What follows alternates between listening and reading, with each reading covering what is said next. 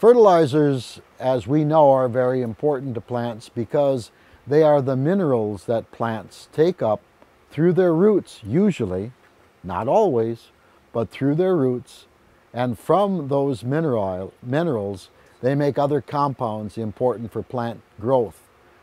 When we're thinking about fertilizers, it's also very important to remember that just adding fertilizers to plants will not necessarily give them a benefit, will not necessarily make them happy. Other things are important, such as soil improvement, air improvement, all of those things, irrigation, all of those things are important.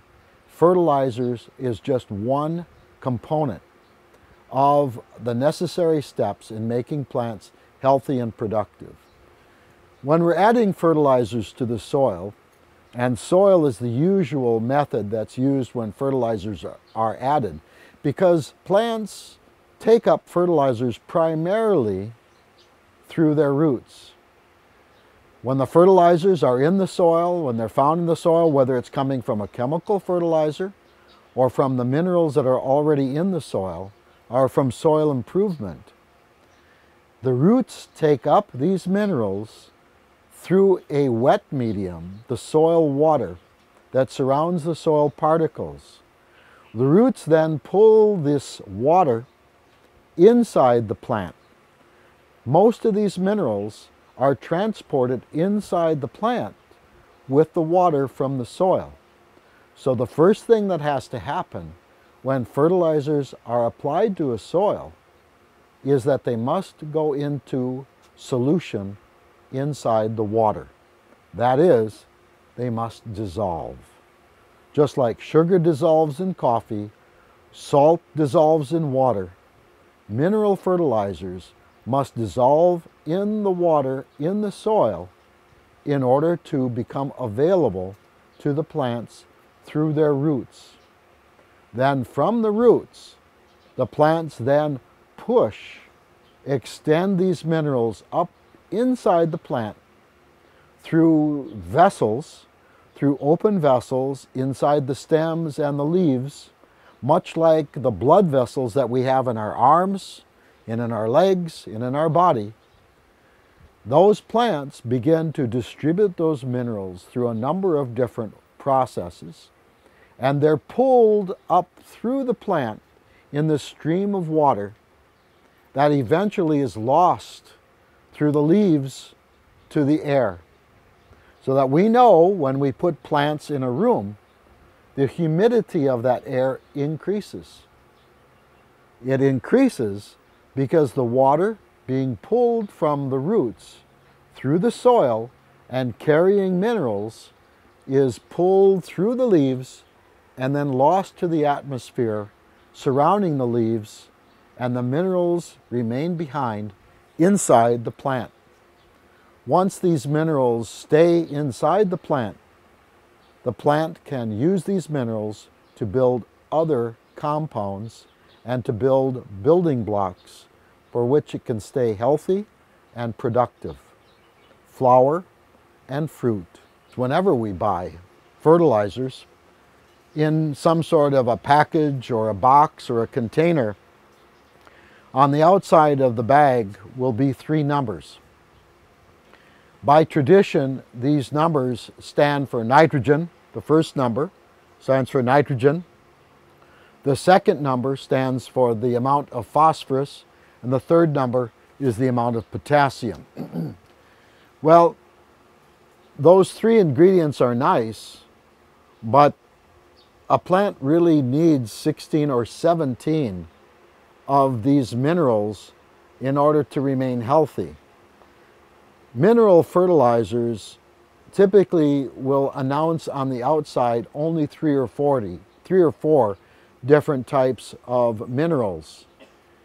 Some of the more expensive fertilizers that are used, that come in small packages because they are very expensive, will contain a large number of different nutrients, but the only way that you'll know this is by looking at what's inside the container or the package, and that's listed on the ingredients in the fertilizer.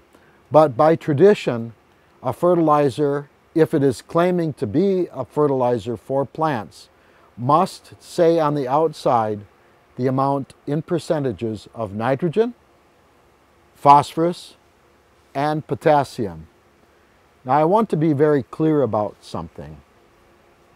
And this is extra information that you don't need to be involved with too much, but just to be clear and accurate. The percentage, the first number, the percentage of nitrogen, is actually the percentage of nitrogen that's in the bag itself or container. The second number, the phosphorus, percentage of phosphorus, is not really phosphorus. It must be decreased to equate it to phosphorus. It really is equivalent to a oxide of phosphorus called diphosphorus pentoxide, P2, P sub 2, 0 or O sub 5. In order to get the proper amount of phosphorus, it will be reduced by a certain amount. But by convention, and that's available, information is available anywhere, but by convention we refer to the middle number as phosphorus. The third number is designated as K, with the letter K. It would be, the reason it's K is used for potassium is because by convention, by chemists all agree, and on the periodic table of elements, potassium is designated with the letter K. The letter K stands for potassium, and you know how confusing it would be if we said that the percentage of nitrogen, phosphorus, and potassium was N, P, and P. Well, that would be terribly confusing to many of us, but if we understand it's the percentage of N, percentage of P, and percentage of K, meaning potassium, so when we refer to it, and oftentimes people who are horticulturists will say the NPK of a fertilizer.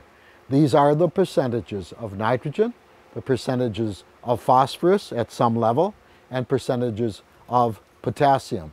But always remember, those are only 3 of the 16 or 17 elements needed by plants.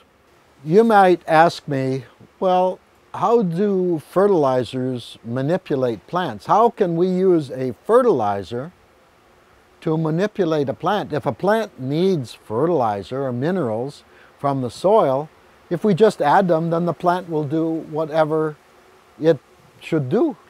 But that's not true. By selecting the proper fertilizer, we push or encourage plants to do what they might do naturally.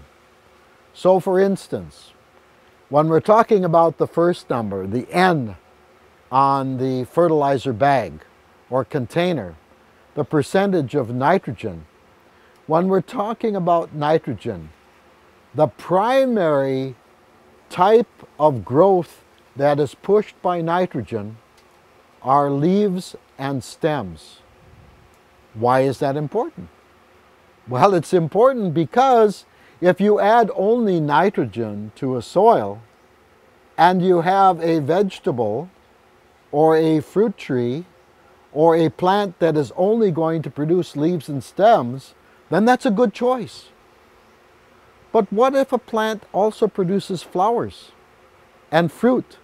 What if a new cutting needs to produce roots? What if we need to improve the health of a plant? Does nitrogen do that? Not necessarily so. If we give a plant too much nitrogen, we can harm it. So by knowing the type of fertilizer that we need to apply, pushes the plant in the direction we want it to grow. So remember, when we're pushing leaves and stems, the first number, nitrogen, is important. What about flowers and fruit? Phosphorus. The middle number, the percent phosphorus, is important because the amount of phosphorus contained in a fertilizer will push a plant to do several things.